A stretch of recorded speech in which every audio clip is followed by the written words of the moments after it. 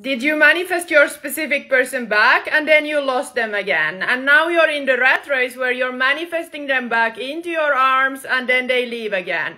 And you're manifesting them back and then they leave again. This is something that is very common, and this happens for one reason only. And that is because you haven't done the deep inner work that is required to actually be able to sustain a long-lasting, healthy, committed relationship with your specific person. See, many people are manifesting a specific person back through doing manifesting techniques like the whisper method or the O method or the 555 method. And these methods are beautiful, but they're not helping you tackle those deeper layers that are actually creating your reality, aka your belief system and your self-concept. If the relationship ended because you didn't feel good enough, or you had fears of not being the first option, or never feeling chosen, or fears of abandonment or rejection, then you can rest assured that if you haven't worked on those insecurities, those beliefs, and those fears,